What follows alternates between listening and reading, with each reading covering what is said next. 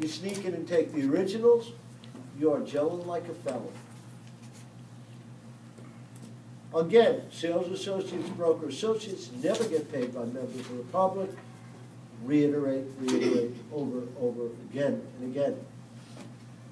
Now, just to be brief about this, there are certain entities that may register to transact in brokerage, certain that may not. Please be aware of this. There's a little trick, and it's called a corporation sole. And a corporation sole, if you turn your textbooks to page number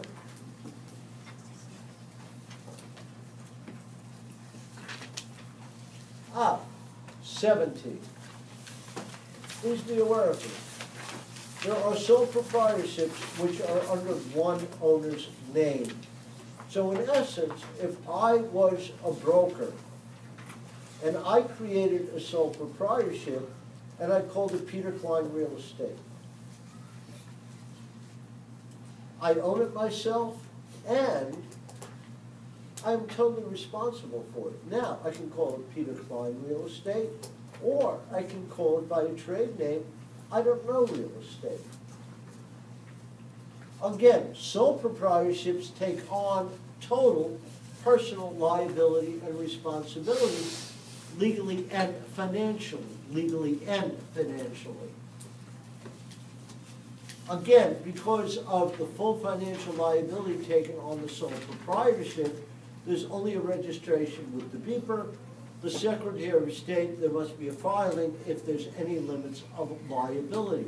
Do not confuse the sole proprietorship, which may register as a brokerage, with what you see on the bottom of page 17, a corporation sole, which is formed under common law principles for religious purposes.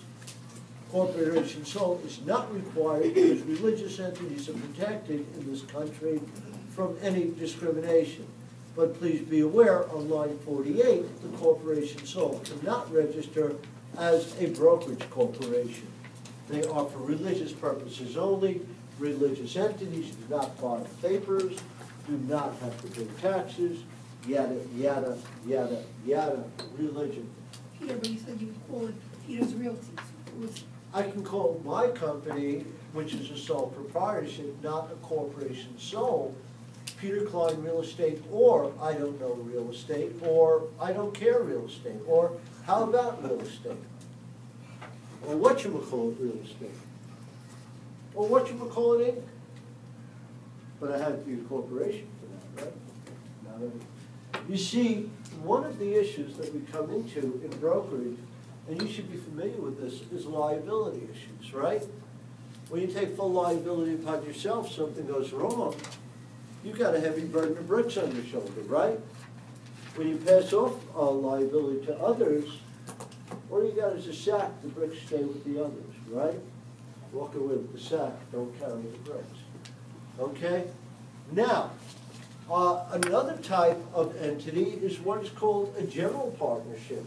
A general partnership is formed by two or more parties entering into a business arrangement. Now, one of the positives of the general partnership is favorable tax treatment. One of the negatives of the general partnership is liability. So in a general partnership, listen to this closely, you're going to see it. Coming up on Sunday, you have a highlight. Partners share the profits equally or unequally. But general partnership, brokerage general partnership, will be found on page 66, and it's fairly long. But we're going to be brief about it. In a brokerage general partnership, not just brokerage. Again, two or more parties are conducting business. Their profits may be equal or unequal. The liability issue is profound because in a general partnership, all general partners are created under law as jointly and severally liable for each other's action. So again, all take full liability, both personally and financially, and all take full responsibility, both personally and financially. Now again, contracts can be created in a different way. Now listen to me closely. In a brokerage general partnership,